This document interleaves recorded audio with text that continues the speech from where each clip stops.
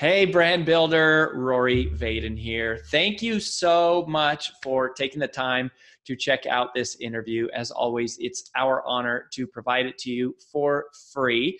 And wanted to let you know there's no big sales pitch or anything coming at the end. However, if you are someone who is looking to build and monetize your personal brand, we would love to talk to you and get to know you a little bit and hear about some of your dreams and visions and share with you a little bit about what we're up to see if we might be a fit. So if you're interested in a free strategy call with someone from our team, we would love to hear from you. You can do that at brandbuildersgroup.com/podcall, brandbuildersgroup.com/podcall. We hope to talk to you soon. Hey y'all, and welcome to another episode on the Influential Personal Brand. This is AJ Vaden, one of your co-hosts, and I am so excited to have our guest on the show today. Lindsay is a newer friend of mine, but we have a really good friend in common, Stephanie Shostak, and Stephanie was so kind to introduce us a couple of months ago. And ever since then, we've had emails and conversations. And honestly, Lindsay is kind of like one of those people that as soon as you have a conversation, it kind of feels like we've been friends for a really long time, even though we just met a couple of months ago. And I love that about you. I agree. I think that's so awesome. All right. So everybody, I'm going to give you a super high kind of background on who is Lindsay Czarniak, and then I'm going to let her introduce herself. But here are some of the professional accolades that you should know is that she is both an Emmy Award and a Gracie Award-winning broadcaster. She has been on NFL reporter with Fox, a NASCAR contributor, which I think is so awesome. Being from the South, you know, there's always good NASCAR love around here. But she was also with ESPN for the better part of half of a decade. She was anchoring SportsCenter, Sports Nation, NASCAR Now. She was the first woman to host the network's coverage of the Indianapolis 500 on NBC. I mean, I could go on and on and on. She had this awesome podcast. She's an artist, future children's book illustrator, which is just talking about. But also, I think this is really cool. It's like you didn't just kind of fall into the world of sports broadcasting and journalism. You kind of grew up in that, right? Because your dad was a sports editor and a reporter. You're also an athlete yourself. You played college lacrosse and field hockey. I mean, I could go on and on and on. It's like a 2-page highlight reel of all things Lindsay Czarniak. But that's just a high level. And those are really just the professional things, not the personal things about who you are. And I'll just tell everyone, listeners, if you were just tuning in, stick around for this interview. Lindsay is so down to earth. She's so humble. She's so cool. And she's also done things in a very male-dominated world, but somehow found a way to break through the noise and really stand out in a pretty, I would say, busy and noisy space. And a really competitive one. So if you want to figure out how to stand out, you need to stick around and listen to this episode. So Lindsay, welcome to the show. Oh my gosh, I don't even know how to follow that up, AJ. That was so nice. so appreciated. Thank you. No, I feel the same way. First of all, when my friend Stephanie first mentioned you, anyone Stephanie like tries to put me in, in connection with, I'm like, yes, listen, because she's just so down to earth, and just so great. But it really has been great to get to know you a bit. And I love what you do. I think I'm in this stage, especially right now, where it's just like empowerment is everything. And I think also like elevating women specifically is just so important, and all of it. And I think we're in a day and age now where I see this so much is like just how your brand really matters, in all sorts of different ways. So thanks for what you do. And I'm really excited to be here with you. Well, the feeling is mutual. This has been so fun. All right. So I'm going to start with this same question I ask every single guest. And this is really your chance to help our audience get to know you, but also kind of give us a highlight reel of how did you get to where you are in such a fiercely competitive industry, one that's not saturated with lots of women. I imagine there's been lots of peaks and valleys through this journey, but you have ended into this really amazing place and created a really amazing reputation for yourself, that you are now going to be able to take and leverage to do these all these amazing things. So I just want, like, give us a background story. Like, where did you start and how did you get to where you are? Thank you so much. I mean, when I think about that and that question, I think about one specific moment in my career journey, because it was the moment that for me really was the pivot point that I never saw coming. I didn't expect it. And it was so random because I simply joined some folks from my TV station I was working at to go take in a NASCAR race. Okay. So that's where this whole thing took place. And I'll get to that in a second, but I really do, as I look back, the things that I think have helped me get to this place where I am now is it's really all about the relationships. I mean, I really, and I don't mean relationships of who you know to get you where you are. I mean, the way you treat people. I really do believe that. And I think that that is so important. And every step I've taken along the way at every different job I have had, I've seen some example of that. I feel like from someone who has been either a mentor or someone just that I looked up to. And I really, really believe in that. I started out, I graduated from James Madison University. I wanted so badly to move to New York because I wanted to be on MTV. And there was something so strong that connected me to that little TV set in the back of my grandparents' house when I would watch MTV, because we did not have cable yet in Virginia. And I would watch it at my grandma's house. And I swear, like, music videos just spoke to my heart. Like, something in that sort of triggered this desire to, like, be just creative and to want to, be in front of a camera, I think, and also to be a storyteller. I think, how you look back at different parts of what you've done and you're like, oh, wow, well, that was what was getting me ready for this, or that's the first place that I experienced this. So I didn't get a job in New York. And out of college, I was trying to figure out where I wanted to go. I had whittled it down to, I either wanted to work in, like, film. I was really interested in writing. And I thought, well, maybe I could learn how to be a writer and then eventually, like, create screenplays. Or I have a passion for art. And I thought, well, maybe I want to go the direction to be, in animation somehow and all that. But somewhere along the line, my senior year of college, we had an opportunity to do a TV show. And within that class, basically, it was a practicum. We had to learn every single part of putting on a TV show, of a broadcast. And when it was my week to do the hosting with a co-host, that was it. Like, that's all I needed. I was so hooked. I loved every second of it. I would have stayed in class for 5 hours if you could have let me. Like, I was just so into what we were doing. It, like, lit something up inside of me. And and honestly, I wanted to be, like, the music review person on our show. I've always had this interest and connection in, like, music and the way music makes people feel and the power it has. And it's funny because now I see that also in sports. But to get to my pivot point, so I left JMU. I got a job at CNN in Atlanta, and it was a behind the scenes job. They have a program where you can start out and you're called a video journalist, and you start out, it's all for kids that have come in, recently graduated, and you're doing these entry level roles, right? So I was really lucky to land one of those spots. But that also, when I think back, I'm like, man, I sat there on my computer. We barely had internet. I was, like, just looking up these jobs. I don't even know how I did it. But, like, somehow I found that job. So I moved to Atlanta, and then being there at CNN, I realized, yes, this is the industry that I want to, like, definitely continue in. But I'm obviously not going to be on air and really hone those reporter chops being at CNN. So I put together a tape. I helped, like, really by leaning on people that I was working with and being like, hey, can I come in on a Saturday, or can I come in on my day off and just rewrite this story that someone did, and you can critique me, or maybe I can pay my camera crew that really works at CNN, but I would pay them with 6 packs of beer and my grandma's cookies. And I'd be like, can you go shoot a stand-up for me outside in Atlanta, and, like, and then I would pay an editor basically to put it together for me. And that's how I put my tape together.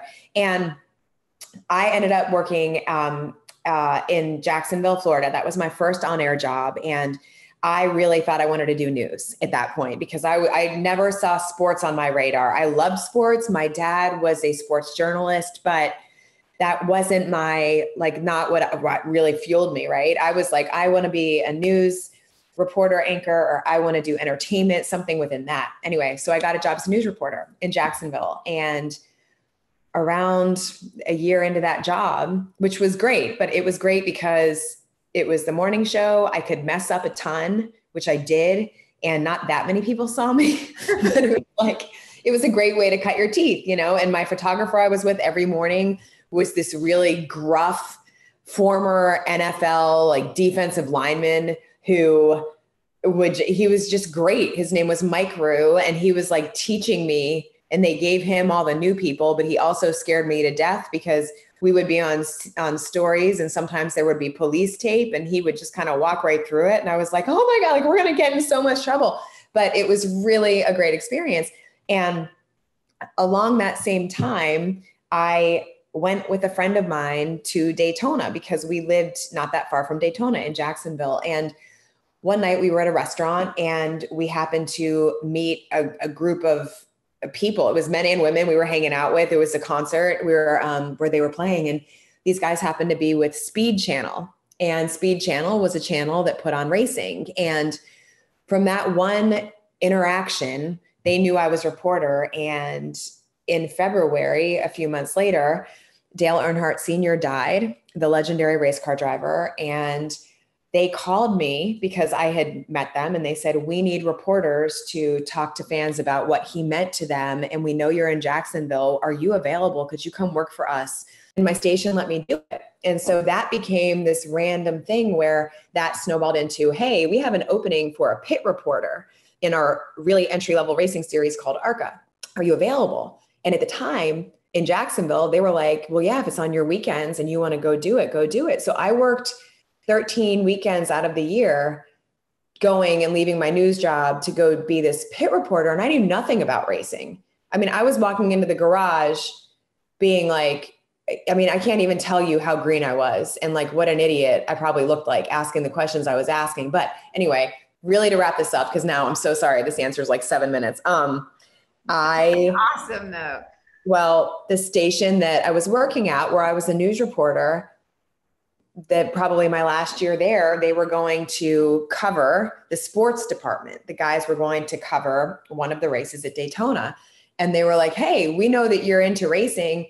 If you want to come with us and just help us out. I was like, I would love to. I would love to go to Daytona. I don't have anything that day. Let me come do it. I'll just carry your equipment and bring you water, whatever.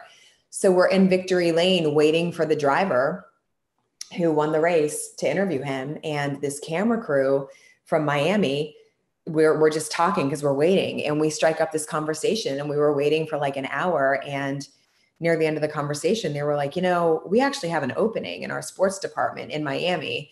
And the main part of that job would be to cover the Dolphins, but we think that maybe you'd be really a good fit with us and would love for you to put your tape in. And I was like, what? That's ridiculous. It's sports. It's not they were like, well, you'd be our third sports anchor.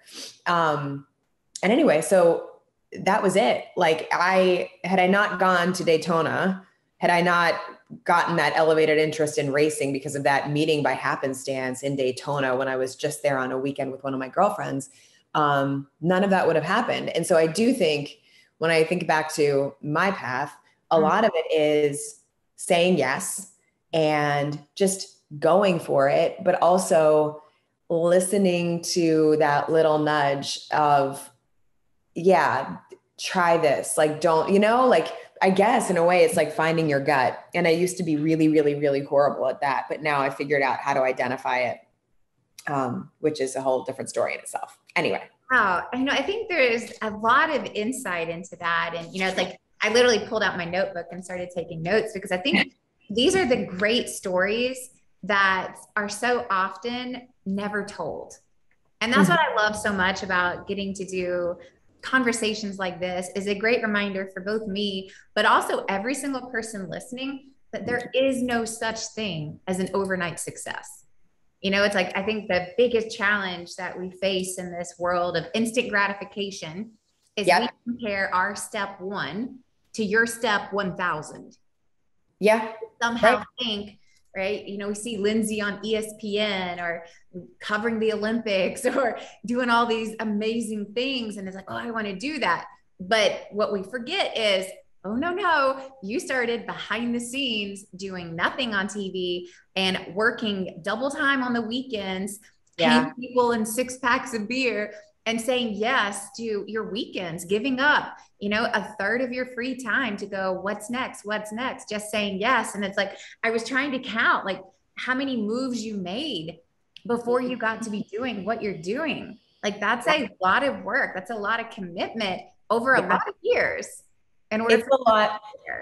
That became like in our industry, I think a lot of people have a similar background with that. And I'm always intrigued to hear people's path and when they stopped, because you do really, the traditional path is that you're hopping and you're, and I think also with that, something you said made me think about expectations. That's a really big lesson that I have learned, and that I think for young people or folks coming up really in any industry, other people's expectations, it took me a long time before I realized like, oh, that's really what they thought.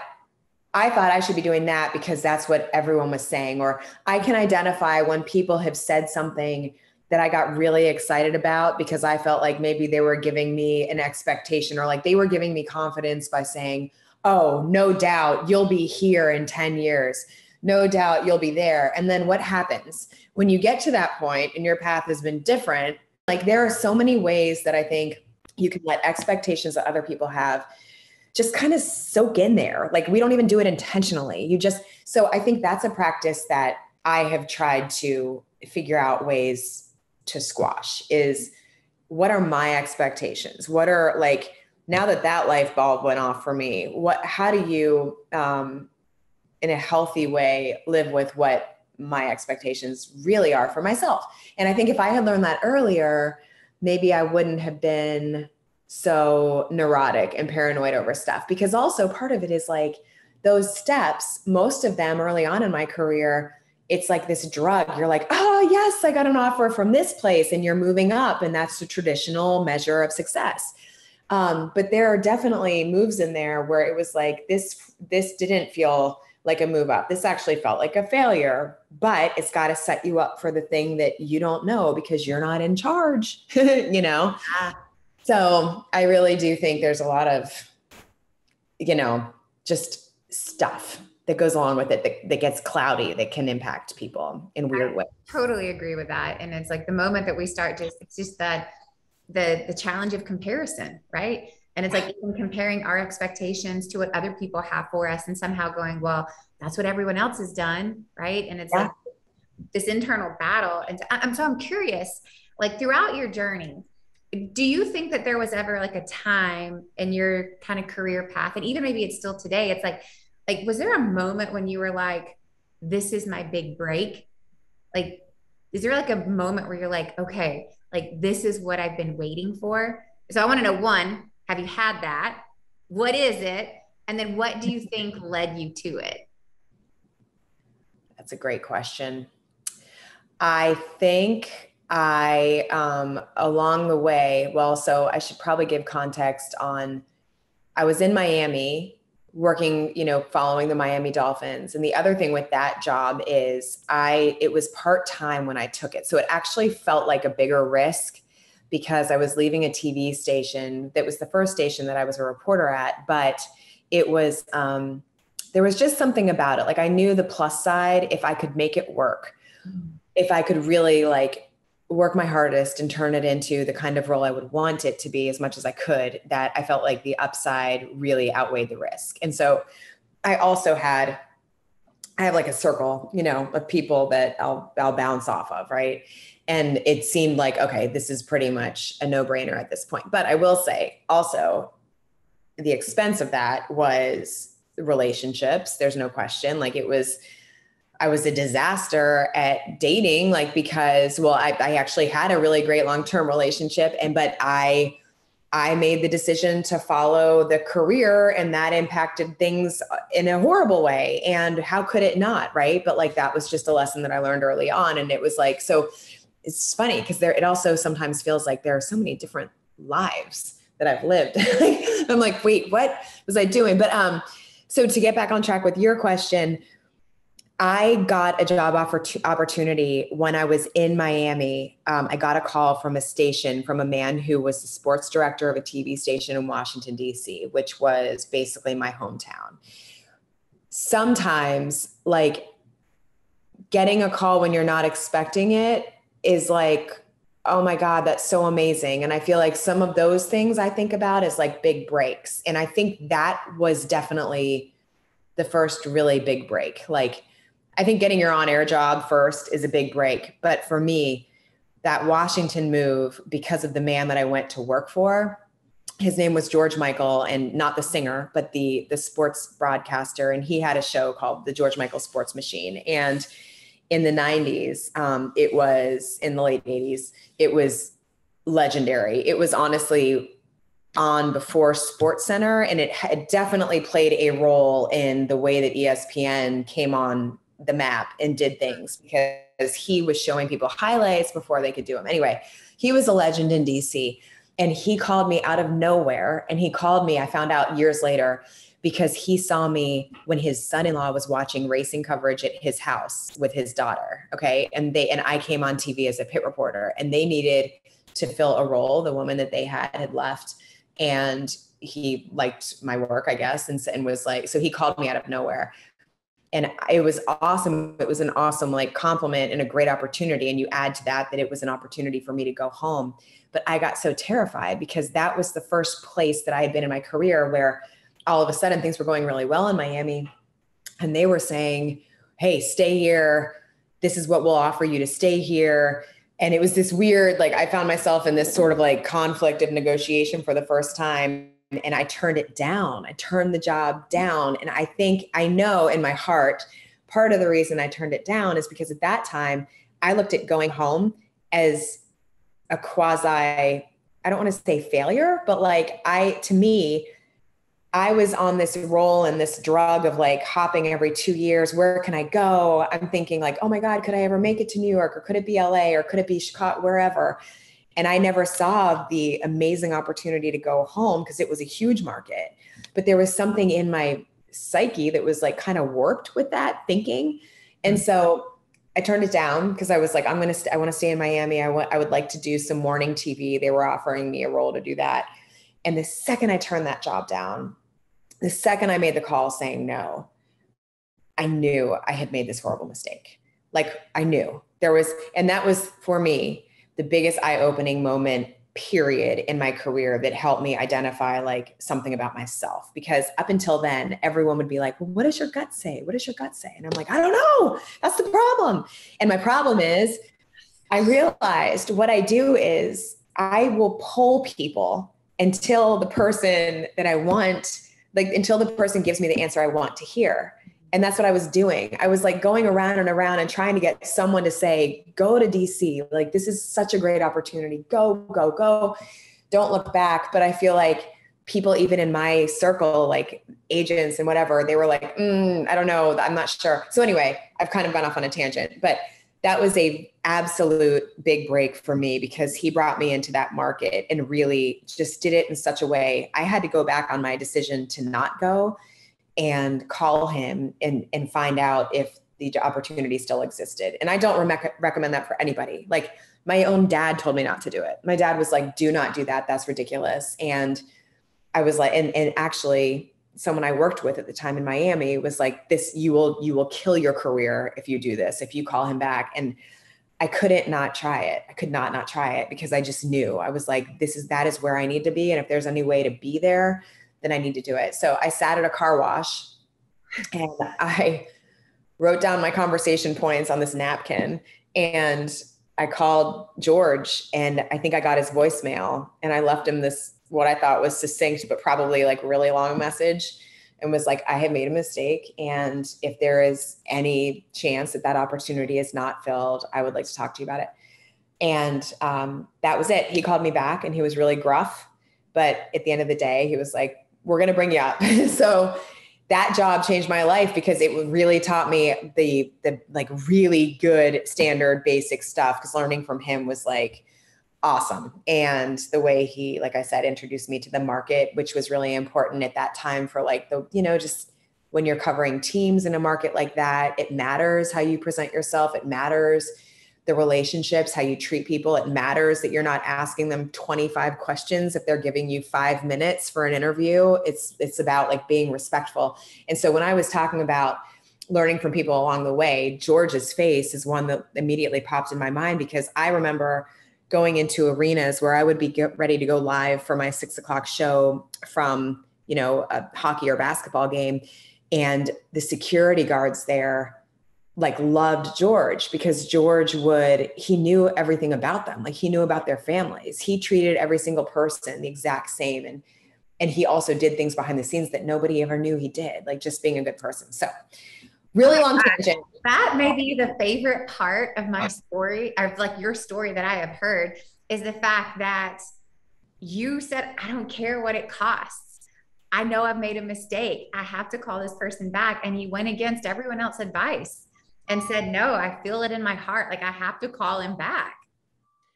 It was so bad that, I mean, I literally remember that person, you know, a friend of mine looking at me and saying, this is career suicide. And I knew that when my father was like, don't do it. Like I really put stock in what my parents say, and especially my dad, because he's in this industry. But I woke up the next morning after making the decision to stay there. And listen, I love Miami. It's my top 3 places to vacation. It was such a dream to live there. I love the people I worked with, truly, and the bosses and the crew I was with every day. But I was like, I know with every fiber of my being that this is not what I'm supposed to be doing. But I knew also that if the ship had sailed and if I couldn't get it back, then okay. But like, I just really needed to try. And I had one person at the station who was familiar with George, who actually I leaned on, and he was like, I think if you really want to open that door again, I think he will listen, but you have to know that he might not. And you also might have to know that this is going to be very bad here. Like, meaning, and I do take that very seriously. Like that was not a professional move to go back and that was a painful conversation to have to go back to the news director and the general manager that really believed in me and say, I have made a mistake and I, you know, want to investigate. Oh my gosh. Like this is like, I think this is revolutionary for every single person who is listening, who makes choices for their own life out of fear of offending someone else. I think this is huge. Like how many people are in the country right now in the United States in a job, in a situation where they know they shouldn't be there, but they don't have the courage to do something that's uncomfortable. Like that's the error that we're living in. It's like, instead of having a difficult conversation, we'd rather make ourselves miserable or live in regret instead of going for what could be a life-changing experience.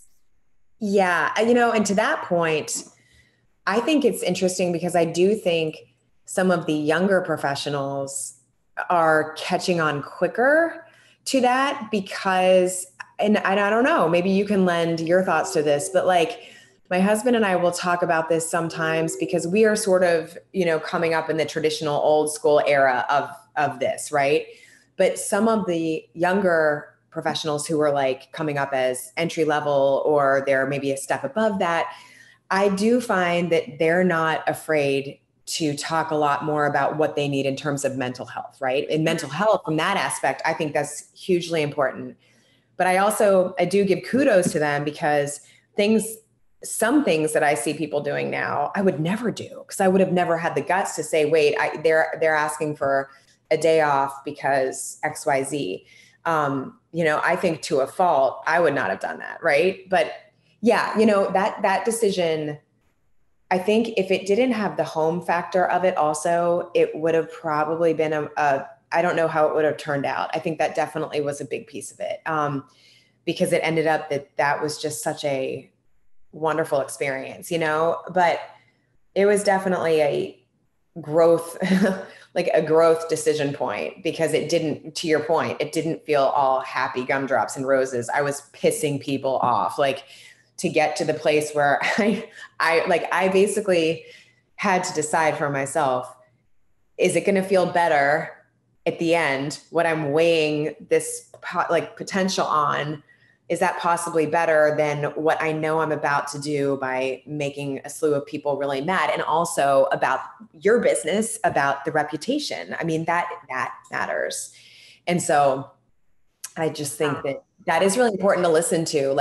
And I guess for people that are in a similar state, it's like, is there something gnawing at you that you do realize it's a gut feeling, or it's just a feeling of taking a chance? Like, sometimes also, I don't know if you ever felt this way, AJ, but it's like, I'm so grateful for being so naive in certain circumstances early on and now, but like, there are rooms I walked into sometimes and I'm like, just thank God that I didn't take an extra moment to like think about what I was about to do or who I was about to be in front of. And like, I just feel like there are so many ways that I sort of protected myself by just not realizing the gravity of something. I don't know. I think there's a lot of weight in that. I remember we started our first business in 2005.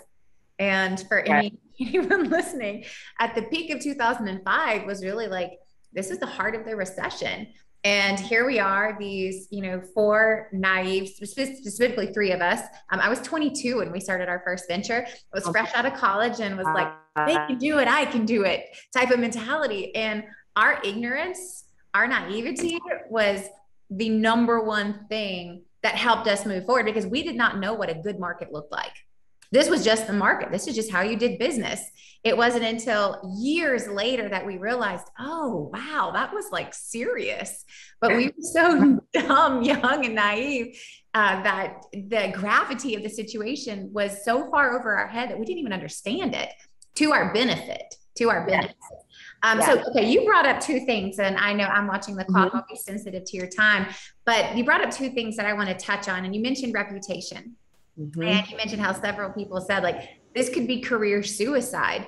And as you know, and not just your industry, but all industries, your reputation means a great deal, right? It's a big friggin' deal, more so than we realize. And so I'm curious, what did you do to build such a strong reputation before, during, and after a decision like this? I'm just like, I want to know, what do you think are keys to building, this, rock solid reputation, where even in the midst of decisions like this and you're pissing people off, your reputation stands because people know that, you do what you say you're going to do, and you do it with kindness, but you do it with confidence and clarity. Thank you. I think that, using that decision as an example, I didn't have much other than being apologetic and explaining myself, truth and honesty, for the people that I was saying, hey, there's been a change. Here's what I'm going to do. Right. I had to take it. I just had to suck it up and take what they said. And, I knew that there was a great chance that they meant it when they actually said, we would never hire you again. I mean, that was true. Right. That's and I understood, but I had sort of braced myself. And I felt that, I felt very badly about it. It wasn't at all like I felt like, well, here I go, I'm okay. It that really kind of sucked. But like I said, I had already made up my mind that I'm going to push for this, and I just have to be ready for what comes and then go. I think once I took that step and went to the station in Washington, it was all about me just feeling like I really had to start from the ground up in terms of everything that I was soaking in, everything I was being taught, the role I was going to do. I had confidence that I knew at that point that I was getting better at being on air, because that's a whole different thing. When you're in your first on air jobs, the first time I went live on TV, they turned on the red light and nothing came out. You know what I mean? I was at a Christmas tree farm and I'm like, oh, this is when I talk. And for some reason, You don't know why that happens. It like sounds like such a TV moment, like a movie that you would watch, but it like, it's weird. Like everyone has to get over this hump. And then there are also things like, for a long time, I think it sounded like I was just reading a book when I was reading, you're reading news or you're doing delivery. But anyway, so going to Washington, part of what intrigued me most about that job was he had sold it to me as like, this is going to be a boot camp. Like I am going to teach you basically like my ways. You're going to understand why what we do, where we work is super successful. And like, and I loved that. And I was ready to soak that up. So I kind of went into that and was like, I want to be a student. I want to learn, not like I didn't know anything, but I definitely had that kind of approach. So I think being open to those new experiences and again, just being a good person, but also, in the nature of what my business is, a lot of businesses it's you almost become like a family with the people that you're working with. And that's really important. And truly like caring about those people matters. So that was something, I definitely had mistakes. I mean, there was one time I remember I had voiced a story that I did on a baseball player, one of the Washington Nationals players, and I tracked my voice, which means that I laid my voice down over the story that people are going to watch on TV. And I did it. And George was probably out doing like the 5 o'clock news while I was recording or something, 5 o'clock sports. And he heard what I had put down on tape. And I was halfway home to my parents' house going to have dinner because they had invited me to dinner this one night. And he called and he was like, Czarniak, this is garbage. Get back here. So I had to turn my little Honda Civic around and go back and track it. Like, I don't think I ever made it to my parents' house for dinner that night. But, the reputation, that was how I sort of had a new opportunity right away to build it. But it mattered how I performed. And also it mattered because of the caliber of people that George Michael was, like his group of people in the market and the people that were his sources, they were the coaches of the teams, the general managers. And so I had to really listen and learn how to carry myself in the way that was sort of to his professional standards, which was a great standard. Right. Wow. But so that was the immediate. And I think long-term after that is when I went to ESPN. And from then on, it's sort of like a set of just different experiences and lessons that I've learned, but they all circle around that same thing. It all comes back to the way you treat people. I do think the competition grows. I had never seen competition like I saw at ESPN when I got there. And for a large part of it was because also I wasn't used to working in sports with other women so much. Like you're always working around other women who are at other stations. And that's awesome. Cause you become this like group of women that you see each other at a basketball game and you're like, oh, hey, Channel 4, Channel 9, Channel 7. But at ESPN, it was the first time that everyone has a role and there are like so many people left over that also want those roles. And it's like, it was a great experience in terms of like the people I worked with, and I loved the work. But like everyone found out what their schedule was through the same computer system, and you had to go at the same time and look. So there's a level of competition that doesn't exist other places because it's this constant, okay, what am I on? What am I doing? What is, so it was just a different beast. So I don't know, but definitely something that shaped. Yeah. Well, I say that the thing that I wrote down, the thing that I captured that I think is really applicable universally is really coming with a student's heart. Right? I think that learning mindset of, it's not that you don't know anything, but you also realize you don't know everything. I think that's a really big deal of staying humble and going like, no matter where I go, there's more to learn. And I just think about like, even when we're, recruiting new team members, it's like, it's not only is it a core value, but it's like personal growth is a requirement here. And it's like, for the person who thinks there's nothing left to learn, it's like, well, then there's just nothing left for you to learn here. So, but it's like the moment that we have that mindset of I've got it all figured out is the moment where it's like, that's a slippery slope. So just even staying in this, like, what can I learn from this situation? What can I learn from this person? What can I learn from this job? I think is really important for us all to go, there's always going to be something else to learn, no matter what it is, like every stage of life. And so, okay, so here's the other question I had for you. And I wrote this down because I think this is a huge thing that everyone struggles with.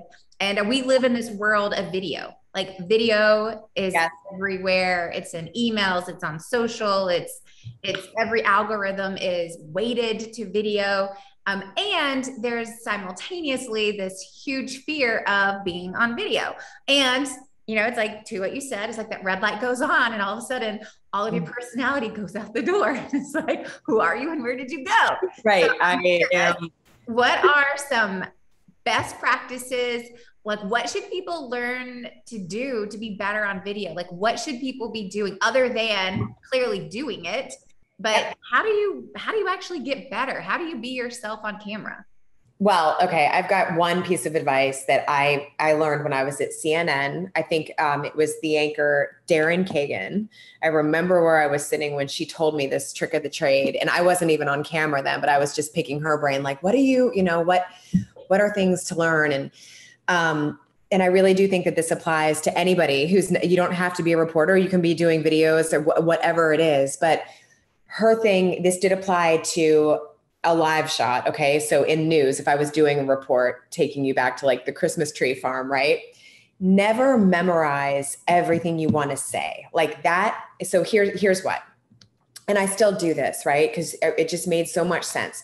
She said, take what you're trying to say. Okay. So we can say for our purposes, AJ, that it's like a report that I'm trying to give, or maybe I'm trying to just shoot a video at my house of like how I cook orzo pasta salad with my kids, right? Or think about what the three, and just because rule of threes is pretty great for everything, but like think of three things that you're trying to say, three things that are like the nuggets. I also just had a conversation with a girlfriend of mine where we were talking about something similar because she's launching a book.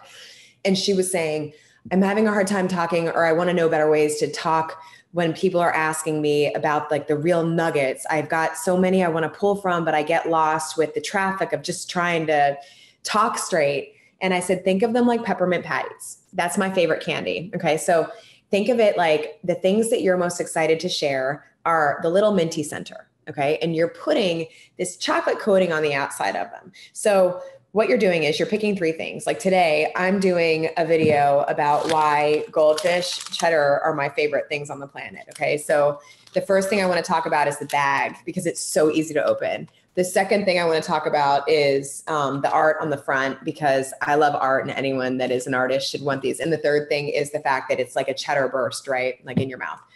So those are the three things that I would have in my mind highlighted. Maybe you take a Post-it and you just write those three words on your Post-it. And the words only are bag to open, artwork, and then cheddar pop. Okay. So you are never memorizing the words that you've written out in sentences, but what you're memorizing are the points. It's like the passion points of what you want to talk about, because like this day and age too, people really just want to see people who are real. And whether you're doing a news report or you're talking about a sports, some competition, that's a little different because you've got to get certain things out, like the X's and O's or the details of whatever event you're covering. But if you're doing just a video or you're talking to people or you're doing a seminar, that is a really great way, I think, to build a strategy for just being conversational. And even if you struggle with being conversational once a light goes on, you're going to be 10 times more conversational, truly just sharing with me why you're excited about opening this bag versus the bag on the top is very easy to open because there's no way you're going to remember all those words. So I learned that too the hard way after that. My friend shared that advice. There were times I would go in the field and I would like write out my whole script of what I wanted to say, but I've had it happen definitely more than like 10 times where if you misspeak or you like skip a word, then you forget all the rest of it. So it's sort of like a protection for that too. And I think the more conversational, the better. That was a really long. I love that of just like, you should be able to fit your entire video script on a Post-it note, right? Because you should know the content so well that you're just, and that exercise helps you speak it from what you know. And that in itself is being you're most authentic about what you're talking about. And some stuff, don't get me wrong, like if you're doing a news report and you're talking about an oil spill accident, Sure. you're not going to go facts. Yeah. Right. But you can still do that. And then, I mean, to get like in the weeds with the newsy side of it, those facts that you do have written down are things that if you're looking down on your paper, that's okay. Just like any videos you're doing, if there are times where you look down because you're trying to get stats out about someone you're interviewing, that's fine. Like you don't have to memorize all the other stuff, you know? I love that. It's like the more conversational, the more authentic, the more relatable it's going to be. But honestly, the less pressure that you put on yourself. Yeah. And the more like, I do think one of the things that I did when you mentioned at the beginning of this, how I made a note of this, because when you mentioned the Gracie Award, that to me was like such just like an awesome, unexpected honor, because first of all, that was like Gracie, the awards are for, it's women who do things that are like influential, news or otherwise, whatever. And I remember when a colleague of mine, when I was at ESPN, won one of those awards, and I was like, oh my God, that is the coolest thing. And I don't even know, like, I forget what hers was for, but that was for a conversation I had with my mother-in-law on Instagram. Okay. So it was when George Floyd happened, and I felt really helpless, and my husband's African-American. I felt like I didn't know what I could do to like just anything to make an impact. And I just wanted to be able to do something. And my mother-in-law has so many great stories and so many really important lessons and things to learn from. And so we were talking, and I said, hey, how would you feel about doing a conversation about race with me? And she was really open to it, and we did it. And it was shocking. I never expected that would happen, but it was so shocking, the engagement of it, because I think people that were watching were like, whoa, I'm asking like really dumb questions that I felt like I should really know the answer to, and I should have paid attention to a long time ago. But her answers were just, some of them were jaw-dropping. So anyway, that led to them asking us to do a radio hour on that conversation. And she joined me, my mom joined me. I had a psychiatrist join us, and another friend of mine who's an author who's biracial. So that meant so much to me, because that was something that was completely just super out of response to something that had happened, and we weren't trying to get engagement. I was just like, how can I have a conversation? So I think there's a lot of that to be had now. And so I think like what we're just talking about with practices of on video, anyone can do that kind of thing. You know, that proved that to me, because I was like, wait a minute, if we're sitting here, someone's saying that was impactful to do that, like, wow, look at the power of social media, you know? Well, and just look at the power of real life conversation. Yeah. It is scripted. This is not planned out. There's not high video production.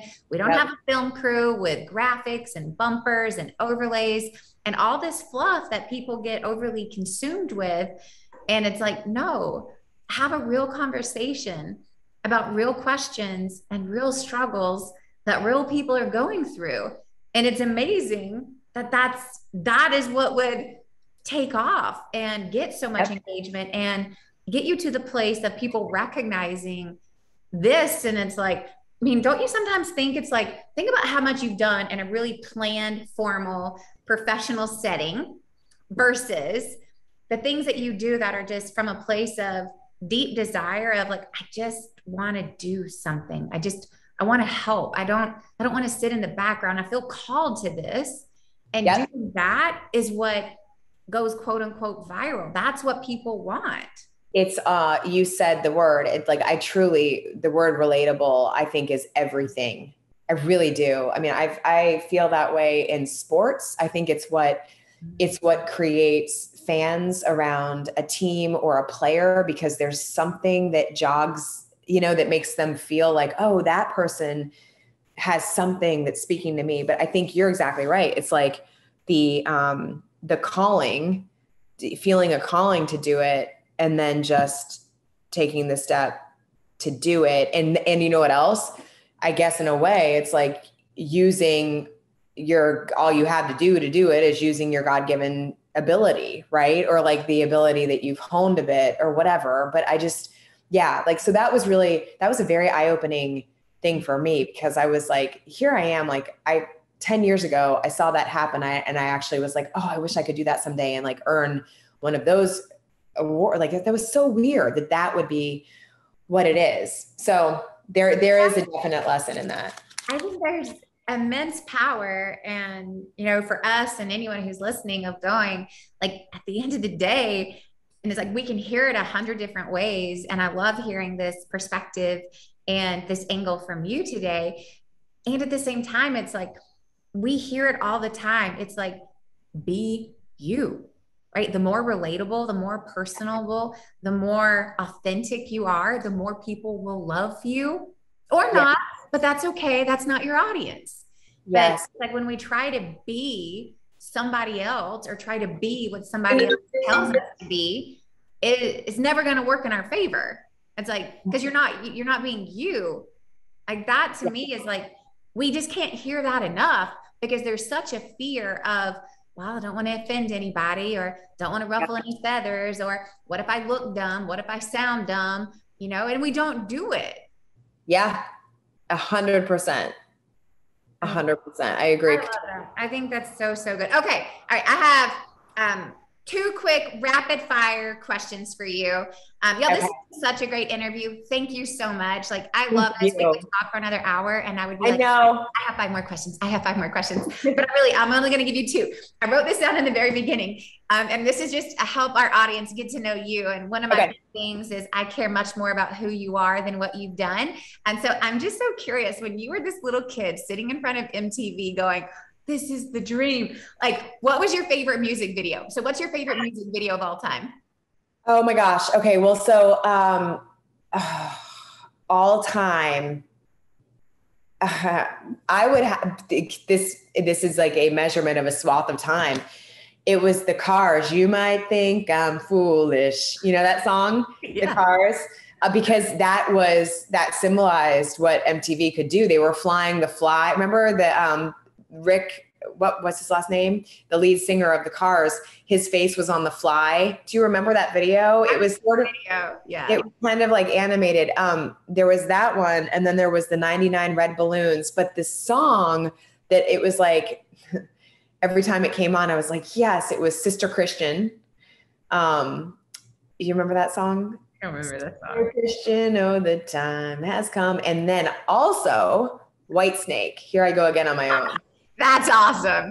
So that's so good. That's what hooked me. But I mean, as the decades went on and I continued to watch videos, I have plenty of other examples, but those were like my beginning ones that I was like, this is awesome. I love that. That's so funny. Okay. Last question. What do you want people to know about you that no one ever asks you? Oh, that's a really hard one. That is a hard one. Other than you love goldfish. What'd you say? The goldfish. Other than you love goldfish. Maybe that I think everything in life relates back to fishing. And I love fishing. Fishing is one of my favorite things to do. And it's, I think it's because growing up, especially when I was a kid, we would always go surf fishing at the beach when my family would go to the beach in the summer. And it was something that I would get up and do with my dad. He would wake me up and I'd always be like, oh, because it was like 5:45 because we'd go really early.